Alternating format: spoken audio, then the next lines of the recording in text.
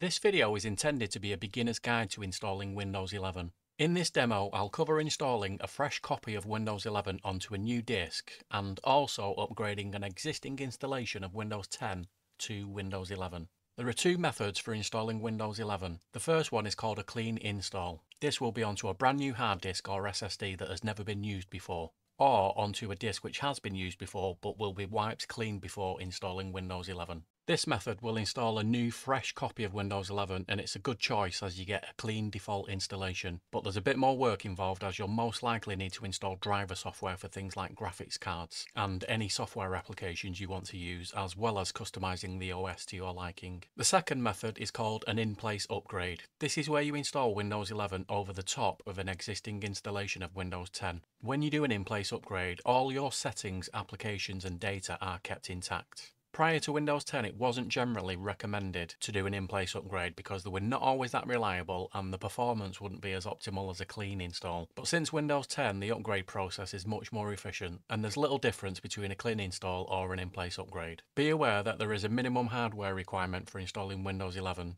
You'll need a 1 GHz or faster CPU with 2 or more cores, 4 GB of memory, 64 GB of storage, a UEFI system firmware that supports secure boot and a TPM version 2 chip. An internet connection is also required to complete the setup process. If you're currently running Windows 10 and have any doubt about whether you meet the minimum hardware requirements for Windows 11, you can download and install the PC Health Check app from Microsoft. Once installed, click on Check Now and it will clearly show any components that don't meet the minimum specification. Okay, cool, this PC supports Windows 11, so let's go ahead and see how to install it. First, I'll do a clean install. You're going to need the Windows 11 installation files and a USB flash drive which has at least 8 GB of capacity. Be sure to back up any data from your flash drive that you want to keep, as this process will wipe the USB disk clean. Go into a web browser and search for Windows 11. Click on the link to take you to the download page and there are 3 options to choose from. The first one is the Windows 11 Installation Assistance. You would choose this one if you're already on Windows 10 and want to do an in-place upgrade to Windows 11, keeping all of your data and software applications intact. The next option is Create Windows 11 Installation Media, and this is the one you should choose if you want to do a clean install. And lastly, you can choose to download a Windows 11 disk image ISO file. This is a disk image that can be used to burn to a DVD or if you want to install Windows 11 onto a virtual machine. I want to do a clean install, so I'll choose the option to create Windows 11 installation media and we'll click on Download Now to download the tool to my PC. Let's run the tool.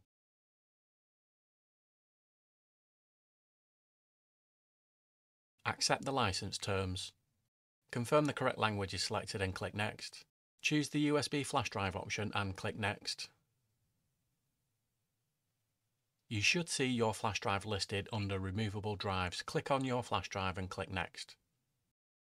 The Windows installation files will then be downloaded to your USB flash drive.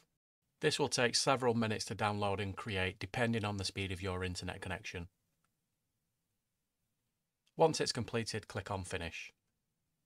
We now have the installation files and are ready to install Windows 11. You'll need to have the USB flash drive inserted, then restart your PC and boot from the flash drive. You normally need to press a certain key during the boot sequence, for example one of the function keys like F10, or on some systems it may be the delete key or the escape key. If you can't boot from your USB flash drive, you may need to go into the BIOS setup of your PC to enable booting from a USB drive. Once you see a list of options to boot from, choose your USB flash drive. At the Windows Setup screen, choose your language, then click Next. Click Install Now. If you're installing onto a PC which has never had Windows activated before, you'll be prompted to enter a valid product key. If you don't have one yet, you can click on I don't have a product key and click Next. You'll be able to enter a product key later. Additionally, if the PC has never been activated before, you'll be prompted to choose a version of Windows 11 to install. Choose the version you want and then click Next. If your PC was previously activated for Windows 10, then these options won't be displayed. Accept the license terms, then click Next. As we're doing a clean install, we need to choose Customized Install Windows Only. Now we need to choose where to install Windows to. If you're using a drive that had previously had Windows installed, you'll see the existing drive and several partitions. Be aware that we're about to wipe the drive clean, so ensure you have backed up any data you require from that drive before continuing. Select each partition in turn, click on Delete and confirm by clicking on OK, and repeat until all of the partitions have been deleted.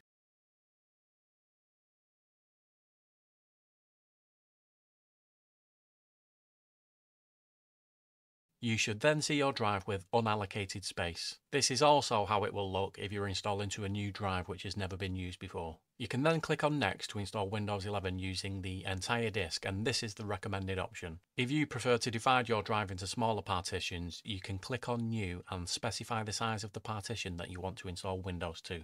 I want to keep it simple and use the entire disk, so I'll go ahead and click on Next. Windows 11 will then install to the drive and restart the PC automatically.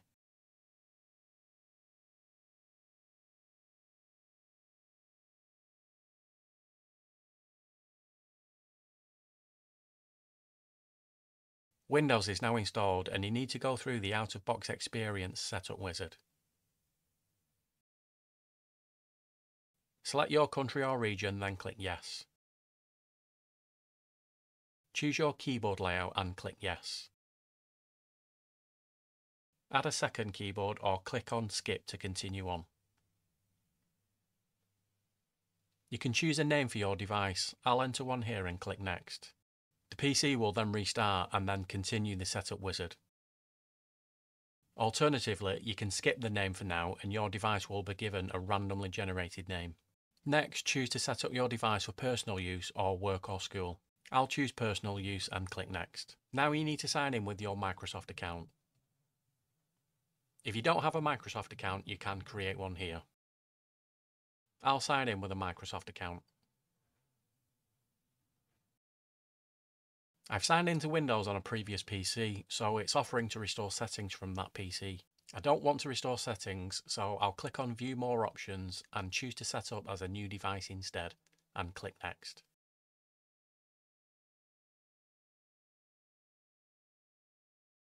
Click on Create PIN.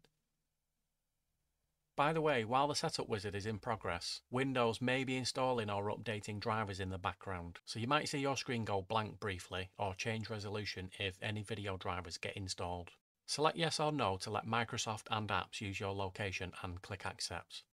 Select Yes or No to find my device and click Accept. Choose whether to send optional diagnostic data or just the required diagnostic data to Microsoft and click Accept. Select Yes or No to improve inking and typing and click Accept. Select Yes or No to get tailored experiences with diagnostic data. Select Yes or No to let apps use Advertising ID, then click on Accept. Optionally, select how you plan to use your device or select Skip to continue on.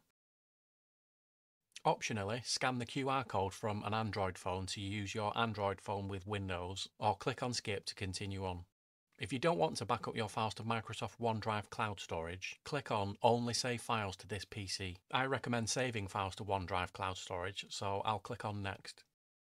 Choose to join PC Game Pass or click on Skip for now to continue on. Windows will then check for any available updates and continue to your new Windows desktop.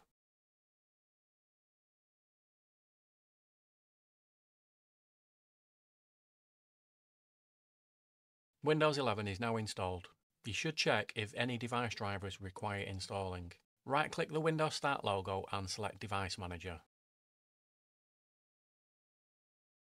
Any items that are marked with a yellow triangle and an exclamation mark require a device driver installing. You should go to the website of the manufacturer of the device and download the driver software. I don't see any devices with yellow exclamation marks, so this PC is now ready to use. But here is an example of a device which would need some driver software installing for it to function correctly. Okay, now all that's left to do is customize the OS to your liking and install any software applications that you want to use. That's it for the clean install, but what if you prefer to upgrade Windows 10 and keep all of your existing data, settings and software applications? Let's take a look at how to do an in-place upgrade. Here we're back on a Windows 10 PC. We can see that there are some software applications installed. There's also some data in the Documents folder. An in-place upgrade will keep your existing settings, data and software applications intact, so you won't need to reinstall any software or restore your data after the install is complete.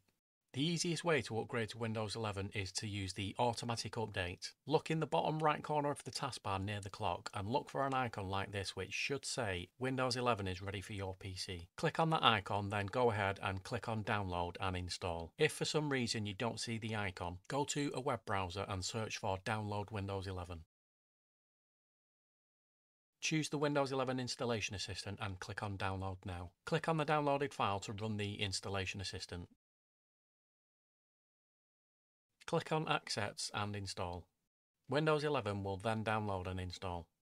This will take a little while depending on the speed of your internet connection. You can continue using your PC while the update is installed, but you should save your work frequently.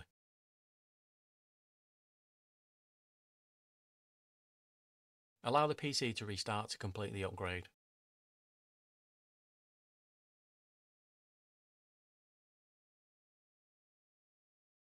Your PC may restart several times during the upgrade process.